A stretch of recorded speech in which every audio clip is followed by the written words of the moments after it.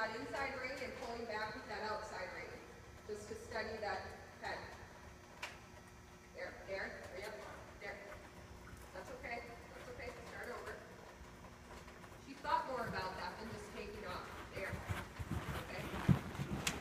Yeah, outside hand, pull it down. Pull your rein harder up on the inside there. Outside rein now. Let go. There, see, yep, she thought about it. There, yes.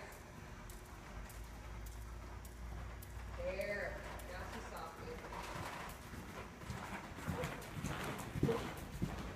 And a little vibration. Once she's brought her head down a little bit, then you can just kind of micromanage with your fingers.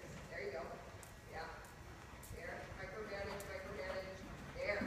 You have one, like half a stride where it goes beautiful. There. Yeah. Slow. Yep. There. There you go. And now downward transition. Don't do it yet. Same thing. I want you to focus her in at the bridle there and meet her with your hands. Yep. Drive, hands, wiggle, there, yep. And let her walk. I'm probably the best right wing canter that Yeah, after she threw this little episode here, and then when she cleared it out over here, it was lovely.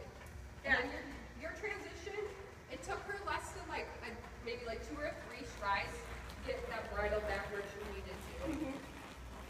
Normally to the right, she'll fight me a lot harder. Yeah. But to the left, she's making me a lot better. Okay.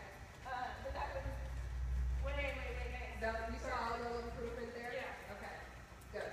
You want to see little results. I'll stand and do my job. That was way better. Okay, good. 40 minutes. You're good.